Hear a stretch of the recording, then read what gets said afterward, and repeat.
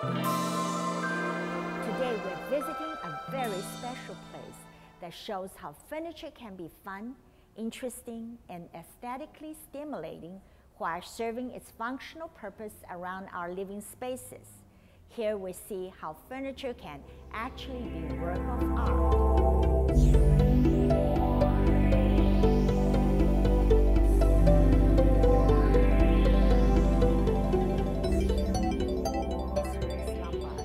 The director of the Gallery of Functional Art in Santa Monica, California, has kindly allowed us to visit her delightful gallery to see some of these truly unique pieces of functional art.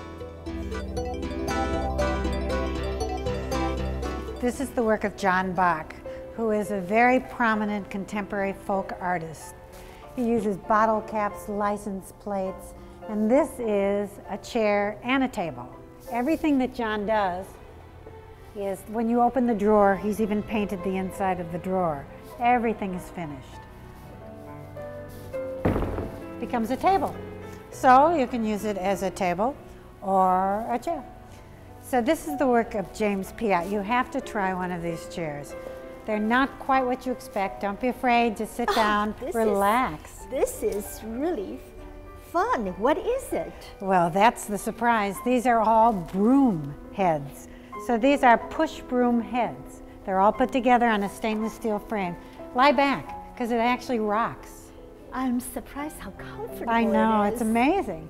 And it's hard to believe that this is made from brooms. So everything can turn into something else. It certainly can if you've got the knowledge of how to make structure, because this really took some engineering to make this work. But the material is the incredibly fun part of the object. Tell me about this pair of chairs. Sure, this is called Sideshow. The idea is if you sit down, you can sit right next to each other, side by side, and still talk. And they're comfortable. They support your back. It's really comfortable, and we can either look straight ahead or easily talk to each other. It's wonderful. Yeah, and it's a great conversation piece.